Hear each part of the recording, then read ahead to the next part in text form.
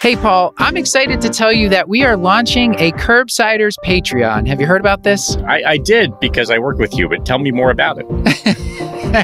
All right, Paul. Well, we want to be able to keep offering this great free content, and we're doing things like upgrading our website. We offer transcripts now for episodes, recording new seasons of our miniseries, Teach and Addiction Medicine. The digest is growing its staff. And Paul, now we're on video. People can see us as we're talking right here. What a treat for our listeners. That's right. So with Cashlack admitting privileges, they're going to get all episodes ad-free. That's the whole back catalog plus future episodes. And twice monthly, there's going to be bonus episodes where me and you recap a show and answer some listener questions. So people should sign up today at patreon.com/curbsiders, and you get a whole lot more of Paul, America's PCP.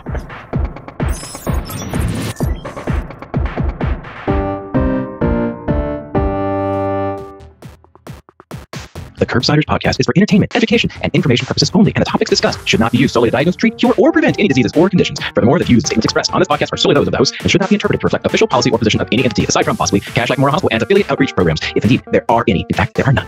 Pretty much, we aren't responsible if you screw up. You should always do your own homework and let us know when we're wrong. Here we are, back with the Addiction Medicine crew again, and a very special co-host. I should introduce myself first. I'm Dr. Matthew Otto, here with my great friend, Dr. Paul Nelson Williams, who must be sick of traveling with me at this point. It's been 3 straight weeks. Yeah. And with us is Dr. Carolyn Chan, who is she is the host of our Addiction Medicine podcast and a friend for many years now, and an addiction medicine physician herself. Carolyn, welcome back. Really excited to be here. So you and Paul are going to walk us through this. I guess we should probably let Paul tell people what it is that we do on Curbsiders before we get started. So Paul, do you want to say your piece? Sure. Thanks for the chance. We are the Internal Medicine podcast. We use expert interviews to bring you clinical pearls and practice changing knowledge. And we have 4,000 experts with us right now. Yes, and a lot to get through. So I think we should just get to it. We will introduce all our wonderful experts. You can look up their names in the show description, but also we will introduce them as they come on mic. You guys just gave an amazing update of clinical updates in addiction medicine. And I think my first question for you guys is, we know that the X waiver, which was required to prescribe buprenorphine, has been eliminated. So I was wondering if folks could talk a little bit more about that and what this means for all the primary care docs listening. All right. Well, thanks for that question, Carolyn. I'm Kenny Morford. I'm a general internist and addiction medicine physician. And this was exciting news for us. So in December of 2022, Congress passed the omnibus bill, and that included something called the MAT Act, which is the Mainstreaming Addiction Treatment Act, that announced the immediate elimination of the X waiver for prescribing buprenorphine for the treatment of opioid use disorder. So what that means is that for any practitioner who has a DEA registration that has Schedule III authority, they can now prescribe buprenorphine for OUD if permitted by state law. So that's an important caveat to this, is that there are certain states where they still have training requirements. And if those are in place, then that will kind of take precedence over the federal law. But with that said, some other things that are important about this MAT Act. So anyone with a DEA registration can prescribe bup. It also means that these other federal requirements are out the window. So that includes discipline restrictions, patient limits. It used to be a 30 patient limit for how many prescriptions of buprenorphine you could write, as well as provision of counseling. So that used to be a requirement to prescribe buprenorphine. You no longer have to have counseling services available to prescribe this medication. So, and we were asking you beforehand, do we have an idea of which states? Is there anywhere we can point people to a list of, like, a handy list, like, hey, your state is on this list, so you have to still do the training? So I have yet to be able to find a list that just tells me which states these are. And actually in the in the guidance we got from the DEA and SAMHSA about this announcement, they said for registrants to check with their state laws and see what they say.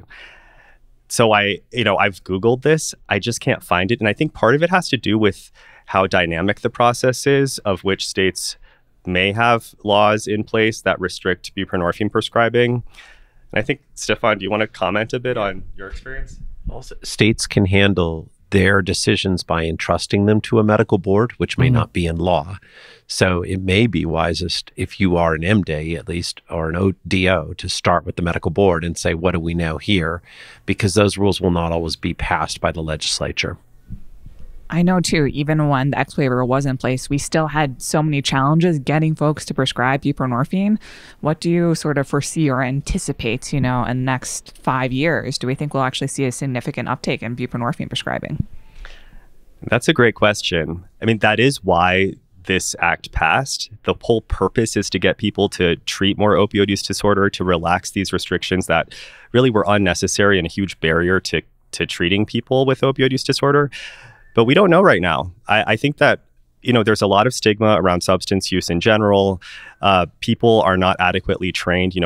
Medical professionals are not adequately trained in how to treat people with substance use disorders. So this is something we have to see. And I think it has to be paired with adequate training. That happens at all levels, at the student level, residency, and continuing medical education. And I think it would help, this is Stefan, I think it would help if a number of celebrities came out and said that they had started buprenorphine recently and it was helping them. Because just think about the people who are running to get, a glutide, like Ozempic now. As soon as everyone's talking about it, people start saying, okay, maybe this is for me. But it sounds like, so the administrative burden has been reduced somewhat. So we no longer have to have a separate number. The patient tracking was a nightmare. I don't know if anyone was doing it particularly well. The counseling thing, I think it made some folks nervous. So that's all great. What, from an individual prescriber standpoint, what is the education requirement going to look like for them, and how might that sort of, so the administrative burden being taken care of, now what's the education component going to look like? So that's a great question, because it gets to this second part of the omnibus bill. So same thing that was passed, there was actually another part of that bill called the MATE Act. So not the MAT Act, but the MATE Act. Perfect, great. No, just to confuse all of us, right? And it stands for the Medication Access and Training Expansion Act. I think what's important there is that it's pairing both medication access with training, which I think a lot of us were happy to see. So there is a new training requirement that the DEA has now put out. It's a one-time 8-hour training requirement on the treatment of patients with opioid or other substance use disorders. And this is going to be required through basically a box that you check off when you either apply for your initial or renewal of your DEA registration. I just did mine last week. Super easy. I just checked it off. But in my case, it was true. I have been doing the work. But I think... don't you have some concerns about this being a one-time thing? I do. I think that it's great that we now have a training requirement that's broader than just buprenorphine prescribing for opioid use disorder. This is for all substance use disorders. Just to get into, before I get into my concerns about it, to kind of clarify what is this requirement. Well, it's cumulative. So it means you need to have a total of 8 hours, which can include past trainings that people have done. So if someone's been X-waivered, they went through the DEA X-waiver training in the past, that counts. You can click that box. Similarly, if you're board certified in addiction medicine or addiction psychiatry, you've satisfied the requirement. Any other, accredited trainings on substance use disorders will count towards this training requirement. Does this include your podcast, Curbsiders Addiction Medicine? In fact, it does. Shameless plug. Yeah. But check it out, everybody. Also, the addiction episodes for Curbsiders Internal Medicine will count towards this as well.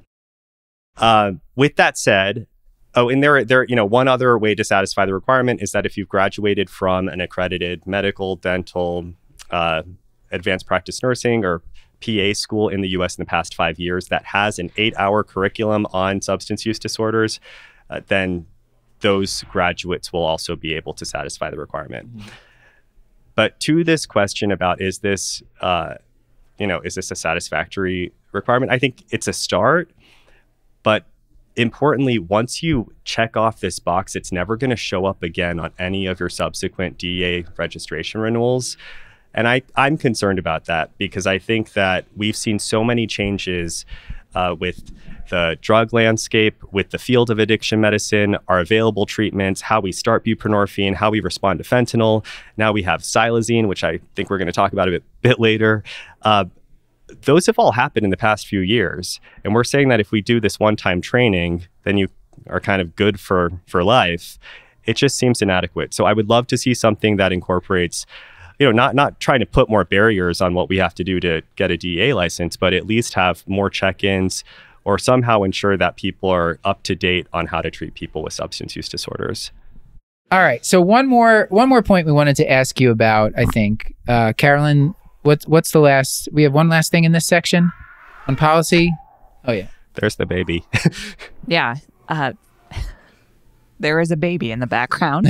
Hot off the press that the baby is very excited about is that naloxone and now goes over the counter.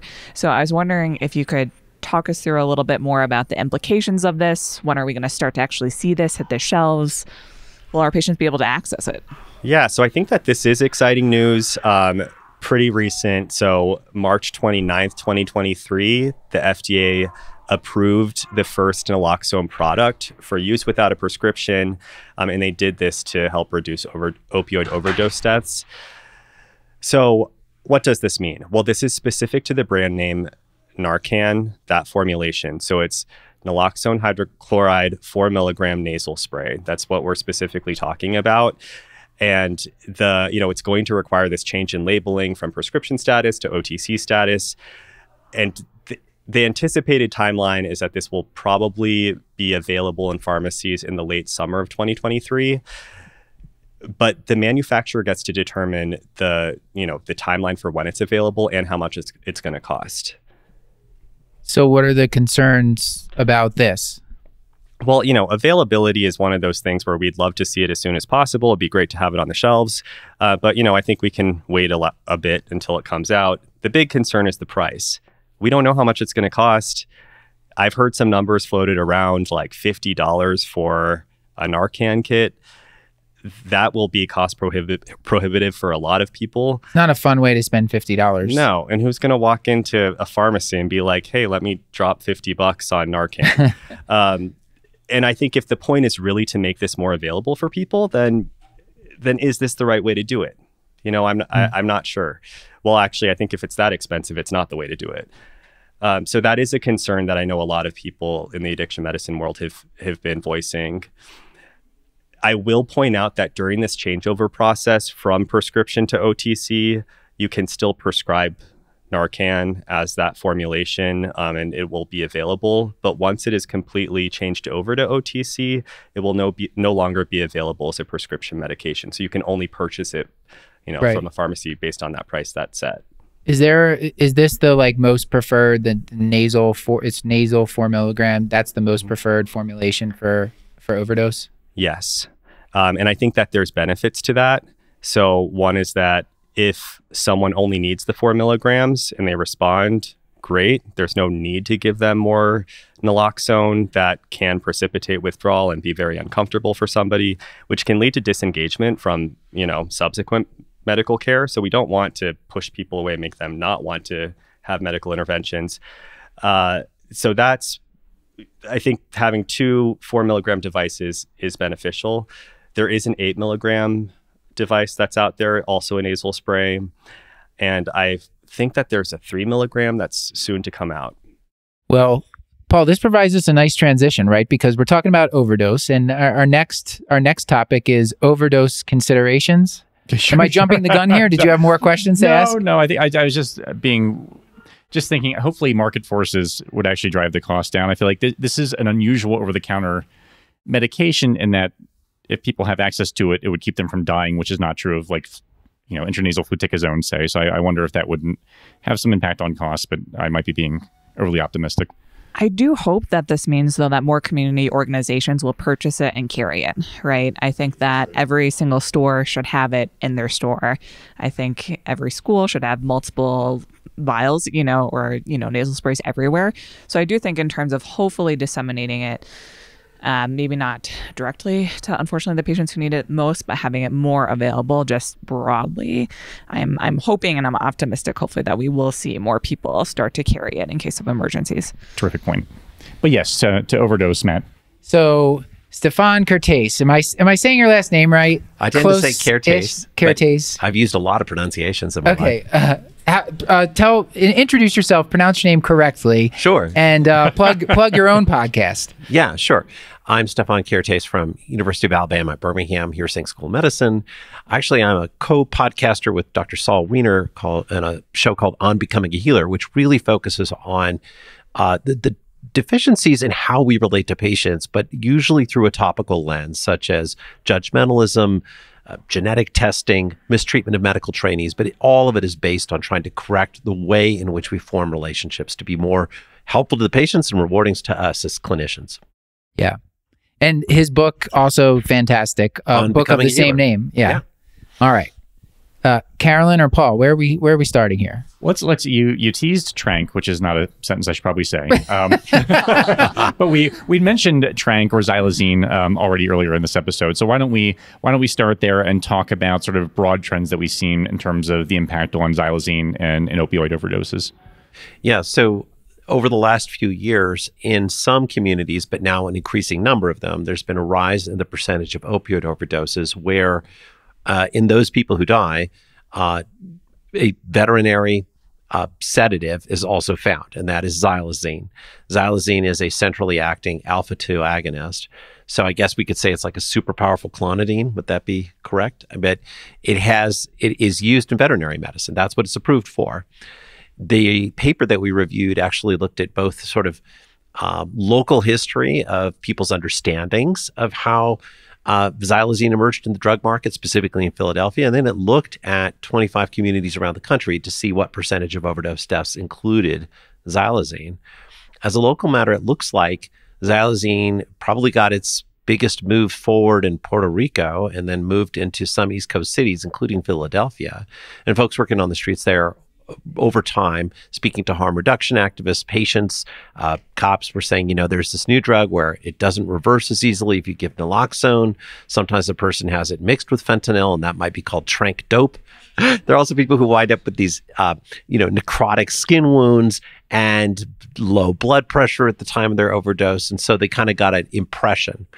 And at the same time, the people who did this paper found that there was a steep rise in the percentage of overdoses in some communities where those deaths actually were included. From, in my community, I think it had gone from, 0 to about 5 to 10% of overdose deaths between 2019 and 2021.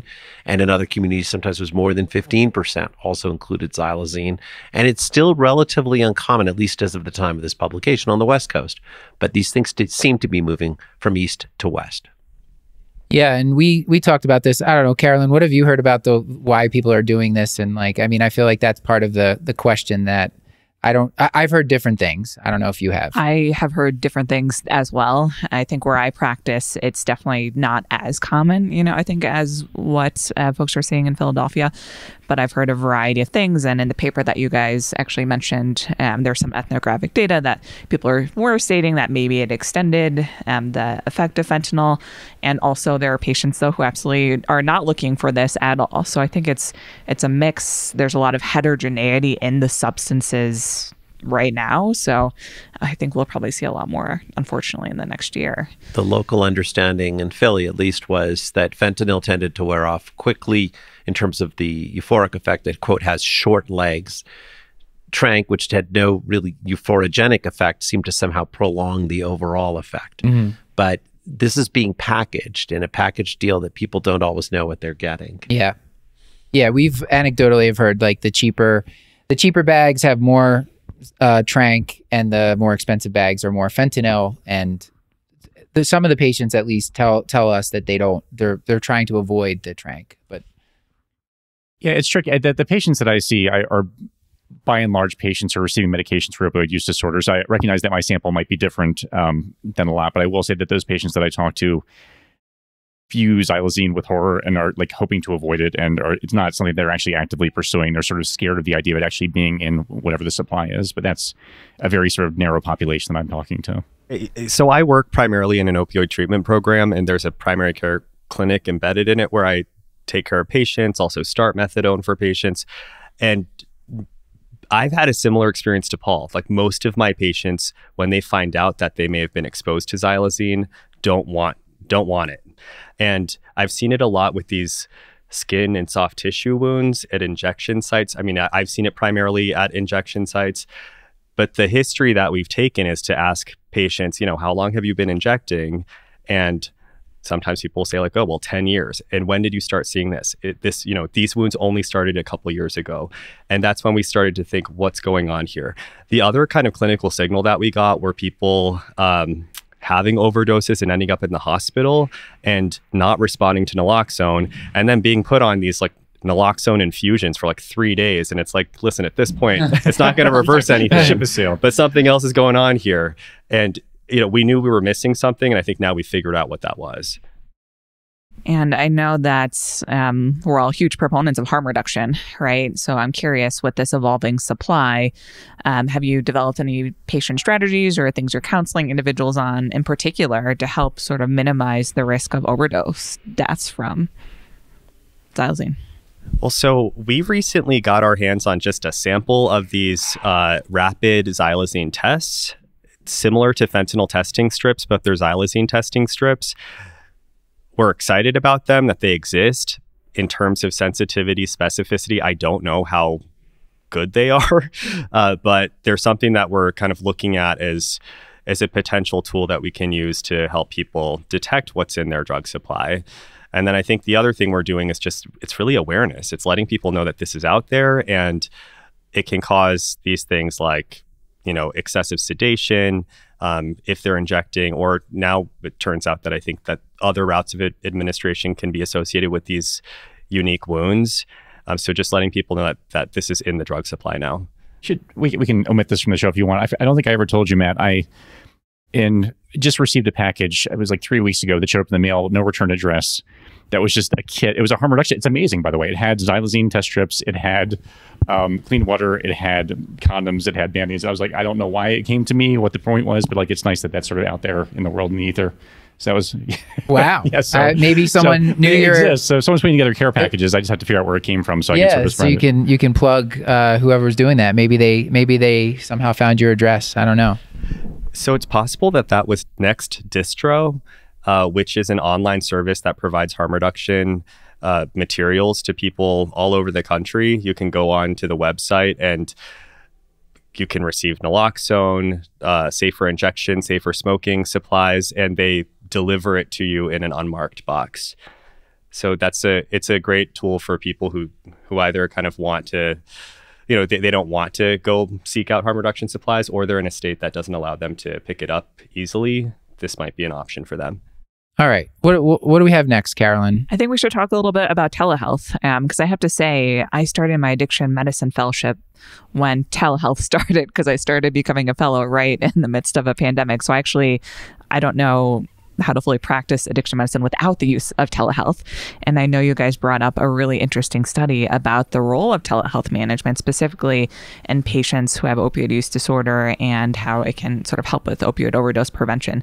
Do you mind walking us through their findings? Sure. Yeah. So at the beginning of our horrific pandemic in March of 2020, certain rule changes were offered by the DEA to allow the initiation of buprenorphine for care of opioid use disorder, and actually to allow other forms of controlled substance prescribing in the context of not being able to see people face to face. I think that at the time it was just understood that we need to continue access to treatment. It likely also allowed more people to consider ways to access treatment when there's nobody nearby who can prescribe buprenorphine. And even we saw the emergence of telehealth companies that might do practice across states. There has been some real uncertainty as to what the rules should be going forward. The DEA is still considering that issue.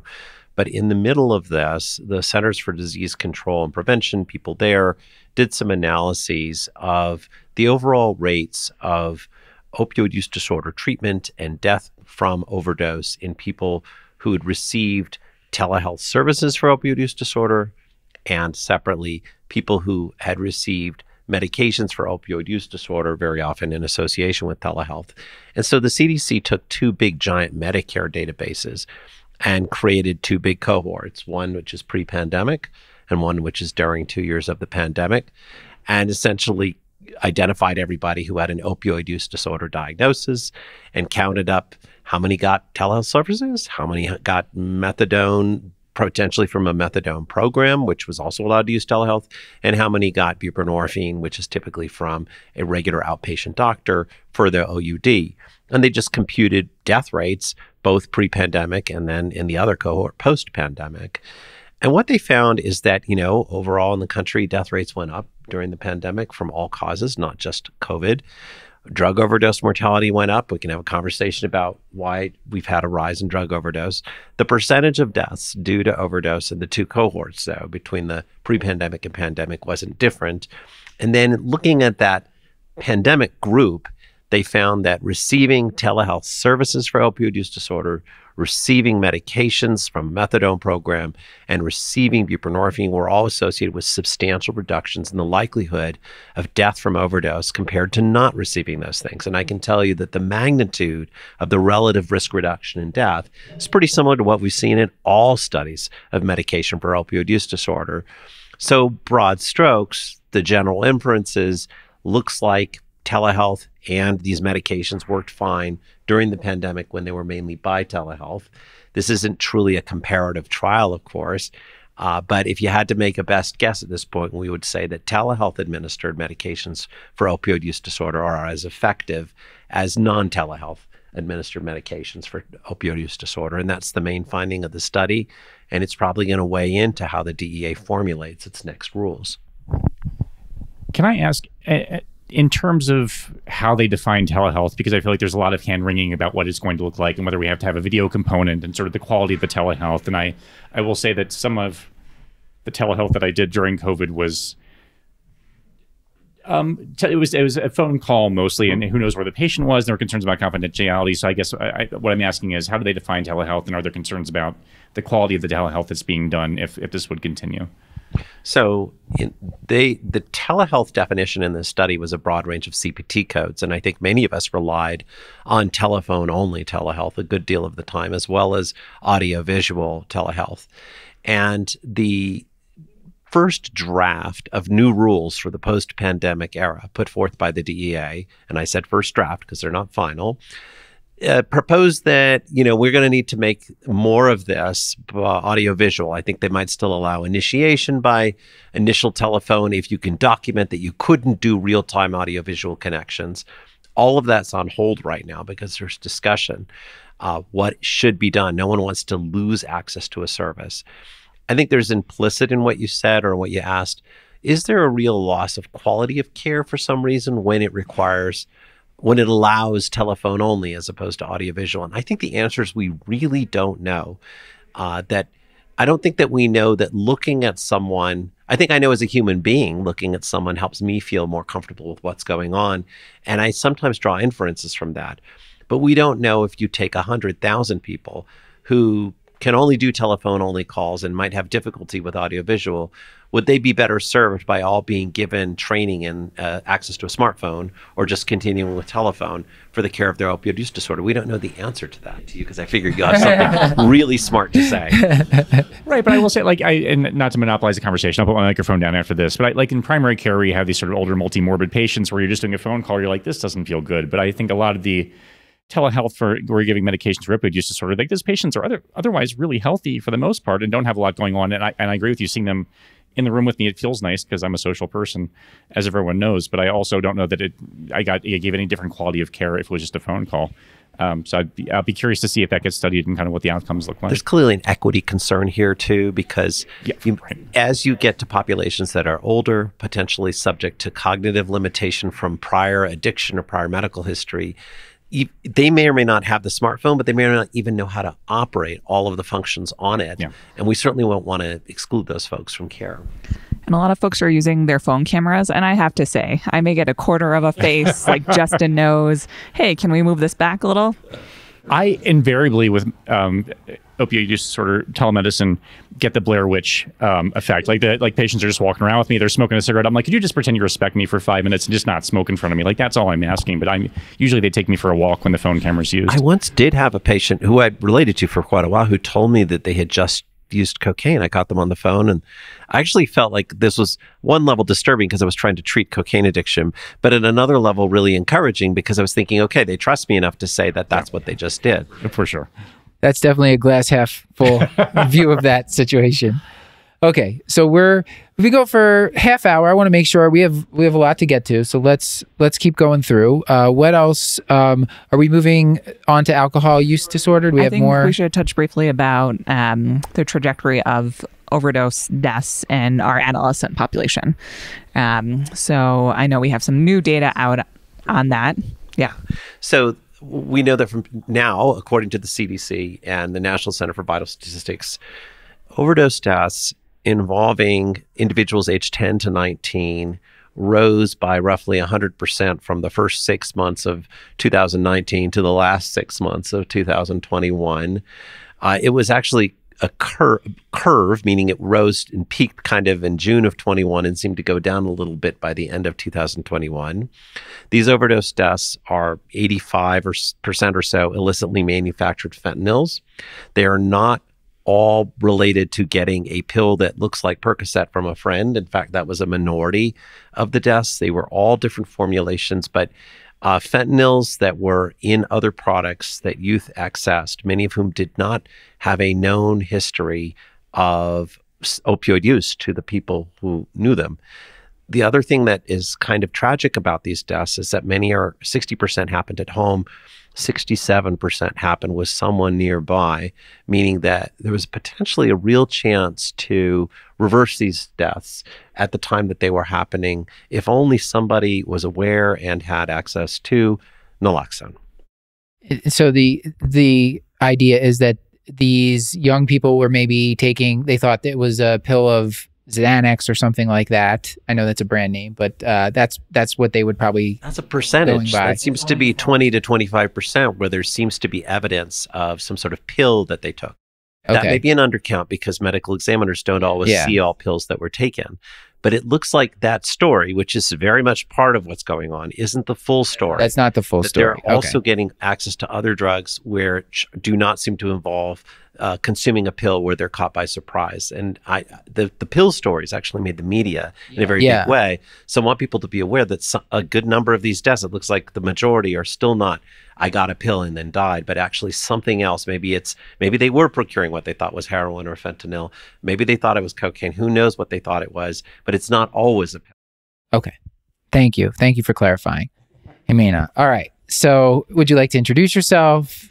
Say where you work if you'd like. You can say Cashlack if you want to feel cool. Yeah, sure. I'm Ximena Levander. I'm an assistant professor at Oregon Health and Science University in Portland, Oregon. I do addiction medicine in different clinical settings. I do inpatient addiction consult service, outpatient addiction care, and I also work at a telehealth low barrier buprenorphine clinic. And I also do research. All the things. Yes. Paul, I think you had some questions about this. We'll introduce the topic first. So you spoke about a couple of papers on alcohol use disorder treatment in primary care. I think the first one that you referenced was actually talking about screening initially. So I wonder if you would just talk about sort of the broad strokes of that, and then we can sort of ask specific questions. Yeah, sure. So this paper was published this past year, and it was looking at alcohol screening during U.S. primary care visits. And the idea is that when we ask patients, did clinicians or someone in the healthcare setting ask you about your alcohol use, they at pretty high rates say that they were asked, about 80%, whether it's NISDA or CDC studies. But when we look then at the electronic health record, are clinicians actually using an evidence-based screening tool to ask about alcohol use and screen for unhealthy alcohol use and alcohol use disorder? Are they using a recommended screening tool and putting it in the EHR? So this paper wanted to look at EHR level data that they abstracted, looking at the individual visits to see which proportion of visits the alcohol screening was completed using Audit C, MAST, CAGE, or TACE. And then they wanted to look at which were some factors that would have increased the odds of alcohol screening or alcohol-related counseling happening during that visit. So they wanted to see, because we may be doing things that aren't being documented in the electronic health record. And if it's not an electronic health record, did it really happen? That's a good question. That's an existential question. Do you have a favorite alcohol screening question? Like, do you believe in the single screening questionnaire or something else that you would recommend the audience use? Yeah, the Audit C, which is 3 questions, is the one that I usually recommend that people use, and has high correlation with like being a positive screen. That person needs to be further evaluated and provide brief intervention and then screen for alcohol use disorder. But I think even the inclusion of CAGE, which I don't think is well validated in the outpatient setting, like it seems like even if we grade on the curve, only like 3% of patients actually had alcohol screening documented in the AHR, which is it seems remarkably low. If you had to give us a grade in terms of how we're doing as a whole, what would you give us? Pretty poor, like maybe a D. Yeah, and this is Kat. I haven't spoken yet, but I just wanted to mention, since you brought up CAGE also, the sensitivity is pretty low because the questions are really geared more toward detecting dependence rather than just, unhealthy use, for instance. So I don't know that it's necessarily a great screening tool on that level. And I did want to ask you that you'd actually mentioned some of the factors that even I think specifically I'd like to hear about the ones that decrease the likelihood of someone being screened, because I thought those were actually kind of interesting and also / alarming. Yeah. So they looked at patient and visit characteristics that were associated with increased odds of having screening with an evidence-based tool in the EHR. And the ones that had a lower likelihood were patients coming in with a new problem. So new cough or new rash, which I think I can sort of understand why maybe that person isn't screened for alcohol use disorder during that visit. So that sort of patient reason for visit made sense. The one that was concerning for me was around pre and post surgery. So I work on our inpatient addiction consult service and have seen patients where we get consulted day 1.5 to 2 of admission post surgery, where the patient is now in severe alcohol withdrawal and having, pretty poor outcomes from that hospitalization, because now we're having to try and catch up when if we had appropriately screened and been, on it from the beginning, we could have potentially avoided that withdrawal from happening. So I think that correlation was particularly concerning for me. Right. It's like probably that person had a MICA or, a RCRI score, even if they were had 0 risk factors, but no one asked them if they drank alcohol when that was maybe just as big a danger for them. So it should be one of those things. It should be on a checklist that you go through when you're doing your review of systems and what comorbidities does this person have that could cause problems after the surgery. It's a good point. I like to think that I know my patients that I'm pre-opping, but it's a good point to ask about And it. even clinically, I see much more often that the surgeons will find some very old urine toxicology screen that has one positive substance, and they'll be like, surgery canceled. And we'll be like, wait, hold up. But we aren't even doing this basic thing well, it sounds like, in our pre-op patients for screening for alcohol use. We're talking about alcohol use disorder, and we're going to keep talking about it, Paul, but we're going to delve a little bit into the treatment here by talking about hallucinogens, which I said right the second time. All right. So, Kat, introduce yourself and tell us about this. We're going to talk about psychedelics, right? Yes, psilocybin? or hallucinogens. So this was actually a pretty confusing distinction. I'll just say first, I'm Kat Mullins, so I work at NYU Langone in Brooklyn. So the internet has a lot of different opinions about what actually falls into the category of hallucinogens versus psychedelics. But really, hallucinogens is a broad category of compounds that includes both psychedelics and dissociatives. So the classic psychedelics that we think about are things more like psilocybin, LSD, and then the dissociatives, which have a slightly different mechanism of action, include ketamine and PCP. Okay, that is more clear. I did not make that distinction. And we talked about a study on our hotcakes. I believe, Paul, you presented this, right? This was the psilocybin. So do you want to talk us through this study a little bit and maybe the any limitations that you see, or if you want to speak about the implementation of this, maybe that would be interesting. Absolutely, yes. So the article was called Percentage of Heavy Drinking Days Following Psilocybin-Assisted Psychotherapy versus Placebo in the Treatment of Adult Patients with Alcohol Use Disorder. And I will say this was the #1 addiction article of the year, so it received a lot of media attention. But essentially, the authors included 95 people. They randomized people into either a psilocybin group or the placebo, which they used diphenhydramine. And they offered people both therapy sessions and then the study drug. So people got 4 therapy sessions and then the study drug. I think it's kind of interesting when the day people got it, they had to stay in the room with the therapist for 8 hours and they were not allowed to leave. So kind of intense intervention there. And then after study drug, 4 more sessions, and then study drug, and then 4 more therapy sessions. So primarily, they looked at percent heavy drinking days and also evaluated percent drinking days overall, as well as number of drinks per day. And they followed people for 32 weeks. And they actually had pretty impressive results in favor of the psilocybins. So for people in the psilocybin arm, the number of heavy drinking days was much lower than the placebo group. Same with the number of drinking days overall and the number of drinks per day, and that was consistent over the study period. And I'll say retention was also quite impressive. You mentioned limitations. So I think a common theme in a lot of the psychedelic research right now is that the participants were primarily white. And I think that inclusion and access has been a real problem for these and may continue to be. So I think that's a really important note as we're talking about how to develop the research from the beginning onward. And then how are we actually going to get this intervention to people when it becomes therapeutic? And it was a small study, and everybody who got the study drug knew that they got the study drug. So I think the blinding is really challenging in these studies. And there's something with placebo effect there too. The comment I might make about this, and I would love to hear your thoughts on this, is something that we talked about a little bit before we started recording. I guess my only concern is, like, you mentioned how much excitement there is, and there was so much talk about this, and it made it into the popular media. I just worry a little bit that it might be a distraction from the medications that we already have that can be prescribed by primary care doctors who have great numbers needed to treat for alcohol use disorder. So specifically things like naltrexone and acamprosate, which we know from even the study that we just talked about are widely underprescribed. So I just, is any concern that this might be a distraction from the modalities that we already have that work pretty well already? Yeah, completely. I think that's a great point. And we know that the number needed to treat for naltrexone, depending on what you look at, is somewhere between 7 and 13. And then for acamprosate, we also have good data. And disulfiram probably a little bit lower.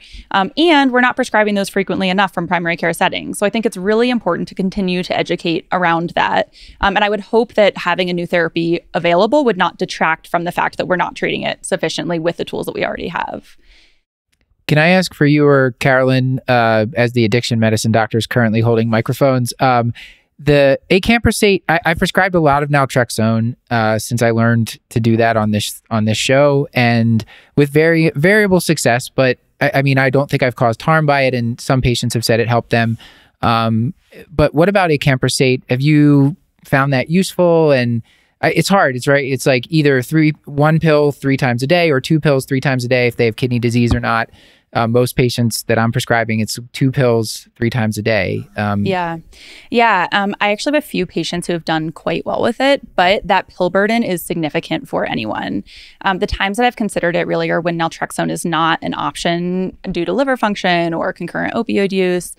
So then, there actually is good data for acamprosate. I think disulfiram is kind of interesting because the best data is actually in monitored settings. So if somebody, has someone to ensure that they're actually taking the medication, or if it's coming from a methadone clinic is an interesting model, for instance. But there, the data is really a little bit lower.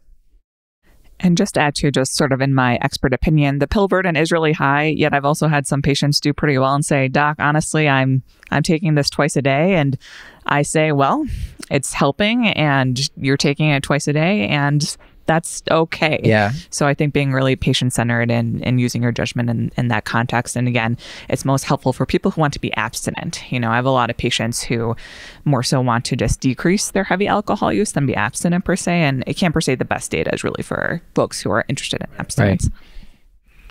I think I'll also add that before we start jumping to non-FDA approved medication, like psilocybin and ketamine, which aren't really approved for many things. There are also other medications that are not FDA approved that do have a lot of evidence of efficacy for alcohol use disorder. So like baclofen, topiramate, gabapentin also do have pretty strong evidence for both abstinence and reduction in heavy drinking. So I would probably turn towards those before I turn towards something that there's still not sufficient evidence for. You got a bunch of addiction medicine just doctors going on quick- AUD meds. That's the best day of my life. A quick note about acamprosate, because similar to Kat, I have had some luck with it. It's usually for patients who are concurrently treated with methadone or buprenorphine, so they can't take naltrexone, but they do have alcohol use disorder as well. One funny thing I see is that when gabapentin started to be used off-label for alcohol use disorder, people felt really comfortable doing it because I think we just prescribe gabapentin for everything. I mean, it became this kind of catch-all for something that's not an opioid. And the pill burden of gabapentin is also high and sometimes higher than acamprosate. But I see this a lot where people say like, oh, well, 2 pills 3 times a day is too much. So instead I'm going to give this person gabapentin. I'm thinking you're getting 3 pills 3 times a day. And it's going to give you the side effects of dizziness, weight gain, edema, ataxia, blah, blah, blah. Yeah. It's just something that for me, it was helpful because I also, have used gabapentin for this indication, but it was a check for my own bias around it. Yeah. So use acamprosate before you reach for gabapentin, unless you have a really good reason. Exactly. I love that point. Thank you. I have much less experience than our experts, but I will say I've heard some anecdotal evidence about helping with issues with sleep and insomnia as well, which is very common, especially in the early stages of recovery. So I've had success with the acamprosate in those patients as well. And it might also help just to frame where psilocybin actually stands right now, because it's not a legal medication that anyone can just provide in clinic to their patient. So I will say it's federally legal, so it's a Schedule I drug. It has been decriminalized in a number of states and cities, and Oregon in 2020 passed a measure legalizing psilocybin for therapeutic use. And actually, just in the past few weeks, Oregon approved the first license in the country for a psilocybin service center. So I think there's not a lot of information about what that's going to look like. I think it's an interesting change, but I think access is going to continue to be a challenge here. Yeah, I'm from the state of Oregon, so we're the state that legalized. And one also caveat is that the psilocybin that was legalized is psilocybin derived from mushrooms. So the psilocybin that's used in a lot of these trials is pharmaceutical grade psilocybin or LSD. So that's one point to keep in mind. And yes, the first clinic opened, and if you go to their website, you can see their prices, but one session is in the $2,000 range. So super affordable for everyone. I feel like people are just going to be getting shrooms from their friends. That's what I think this is going to be, because it's such a hot topic in the news. There's like Michael Pollan's book, and there's no shortage of people talking about this in the media. So I think people are going to take matters into their own hands, which hopefully that won't cause a lot of harm. And I think because of that, we also need to remember that there are risks, and we need to be able to discuss those with people. And these studies really had very stringent inclusion criteria. So 8 hours in a therapist's office, that's one of them. Yeah. So think about the therapy requirement. Think about how therapy is reimbursed in this country. I mean, that is not going to be cheap in itself. But also nobody who is taking an antidepressant, nobody who's in treatment right now for alcohol use disorder. I mean, this is a really limited cohort. This is not the average person who's coming in seeking treatment. And I will say my comments, I am very enthusiastic about the fact that we're having like new medications being tried and everything. I don't mean to like say that I'm totally against all this, in case I'm going to get angry emails about this, Paul. I can see it. Anyway. I can see it now. Yeah. So I think, anyway, I said enough about that. All right, Paul, what's next? Move us forward. Let's move on to the ketamine article that you discussed in the presentation. I would love to, as we're talking about sort of novel treatments for alcohol use disorder, talk us through what we're doing with ketamine, and then we'll talk about the robots at the end. I love the headline you have written there. All right, we'll save that. Great. Yeah. And I'll just mention first what ketamine actually is, because again, it's one of those dissociatives. The mechanism of action is a little bit different than it was for psilocybin.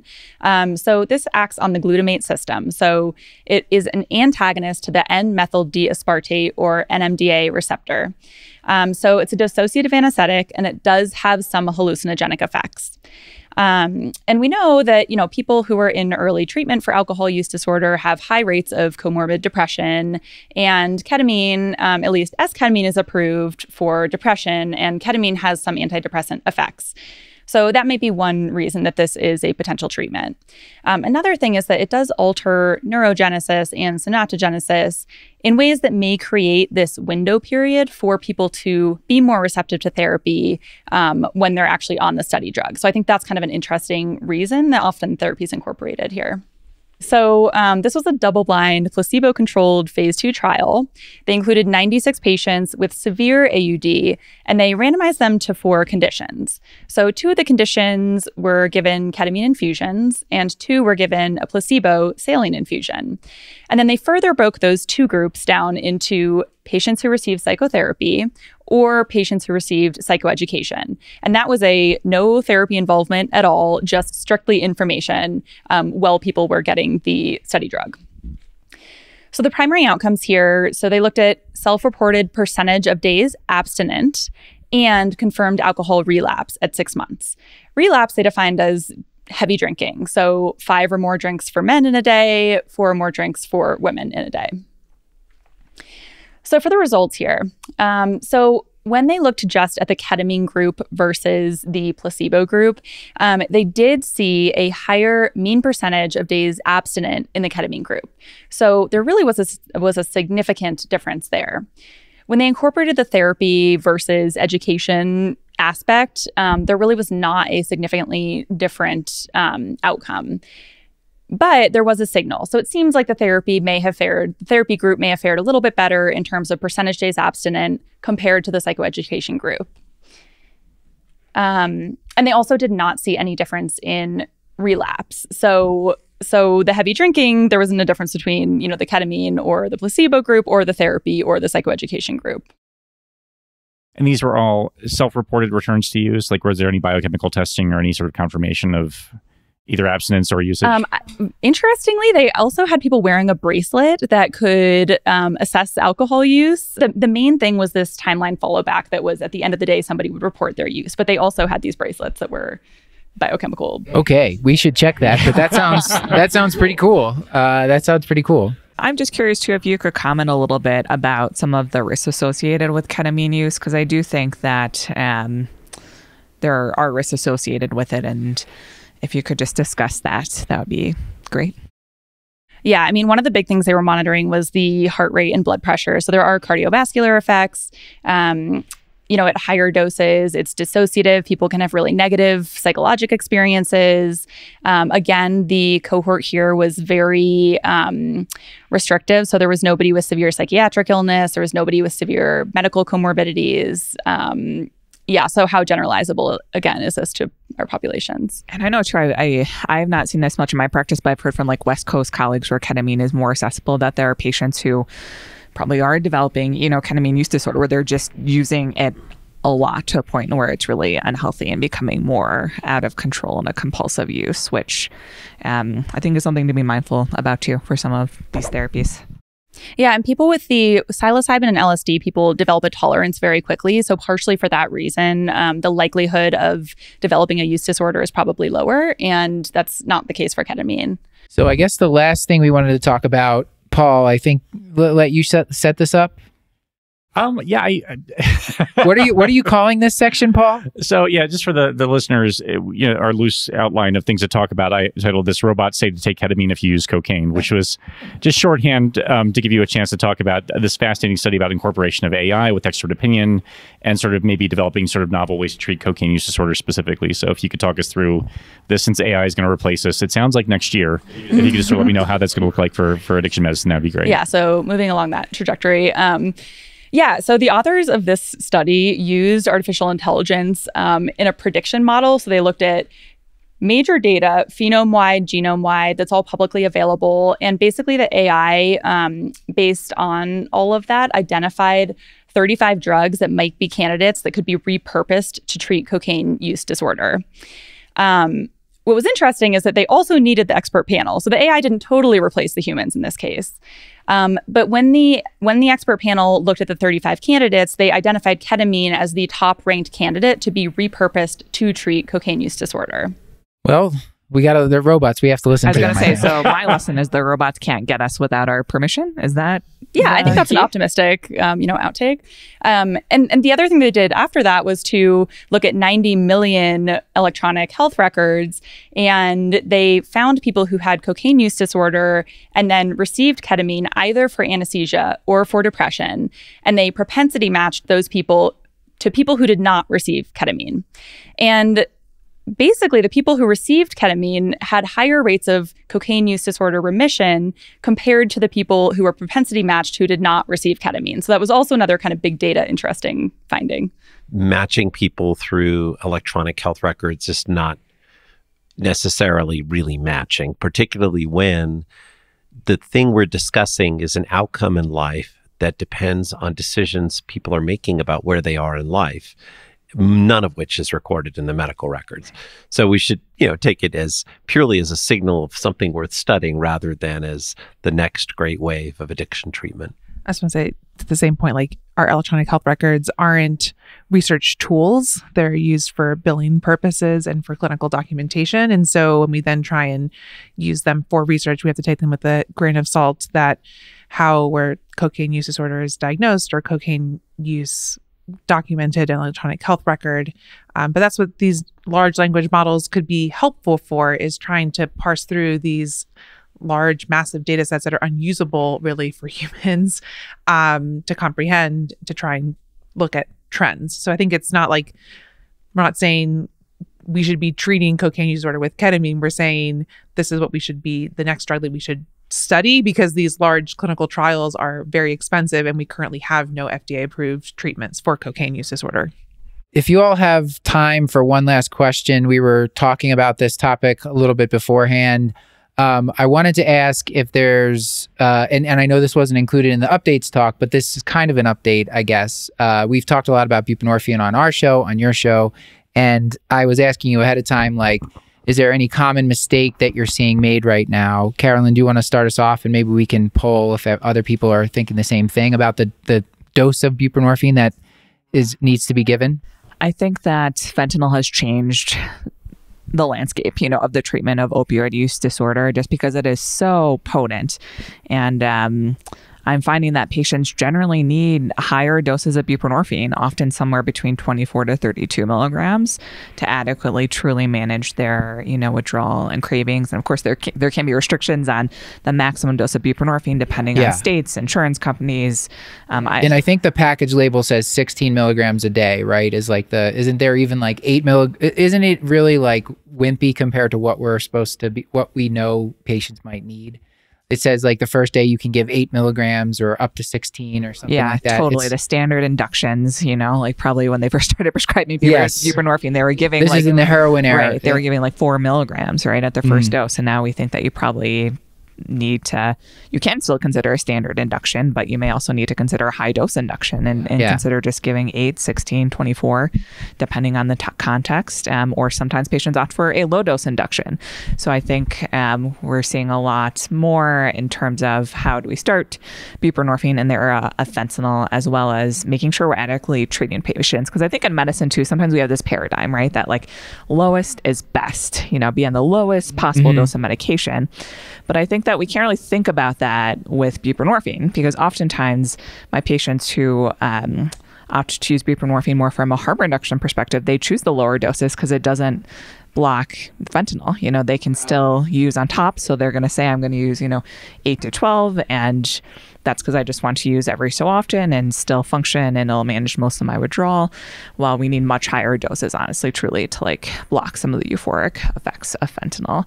So you're finding that most of your patients on buprenorphine maintenance are on 24 to 32 milligrams a day. Yes. If they're predominantly using fentanyl. I will say my patients who are maybe just transitioning from oxycodone, those patients tend to not need 32, milligrams of buprenorphine. I'm still seeing those patients probably closer to because a bundle of fentanyl has, at least in Philadelphia, the milligrams morphine equivalent is like through the roof if you compare it to anything else. Totally. And any other comments? Is this similar to what other people are seeing?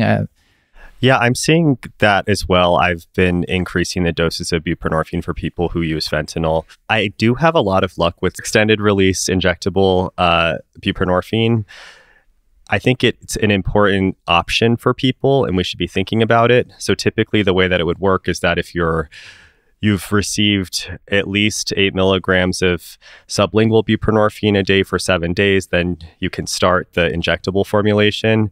The first 2 doses are loading doses of 300 milligrams, and then after that, it's subsequently 100 milligrams, and that's given each month. But in some cases, if patients don't feel like they're getting adequate symptom control, meaning their cravings or withdrawal symptoms aren't adequately controlled on the 100, so we could just keep them on 300.